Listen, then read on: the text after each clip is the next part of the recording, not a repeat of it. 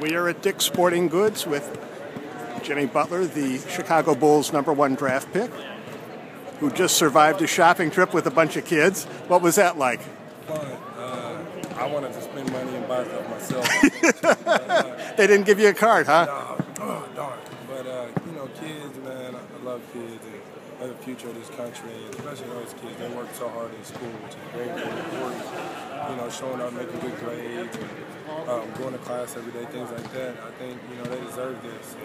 And, they look up to us because we were just like them at one point in time in our lives. So it just feels good to come back and see what we probably look like walking around with $100. You're talking about kids, and I'm going, okay, they're maybe 5, 6 years younger than you, right?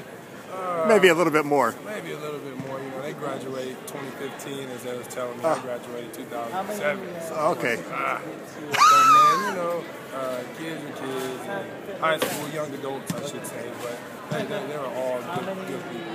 What happened to the cap that you had on? To tell you the truth, I forgot I had it on, so I was getting ready to walk out the store, and then I was like, it was like, take it off. It still had that little tag on it, yeah. So, no, I had it on. I like it, too. I might come back.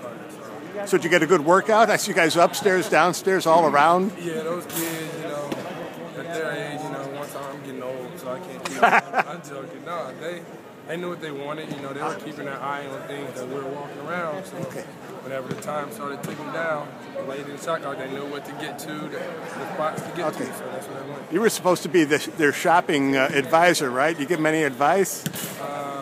Buy what you want. Don't buy what anybody else tells you to get. Be who you are. You like yellow? Buy yellow. So that was my only thing. Have fun with this, definitely. Okay, well, it looks like everybody had fun. Training camp fun yet? Oh, yeah. Basketball is always fun. That's never been done in my mind. It's different, but fun is definitely what you throw in there.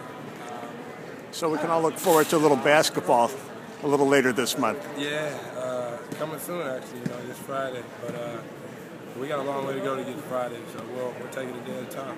All righty. Well, thank you and good luck. Appreciate it.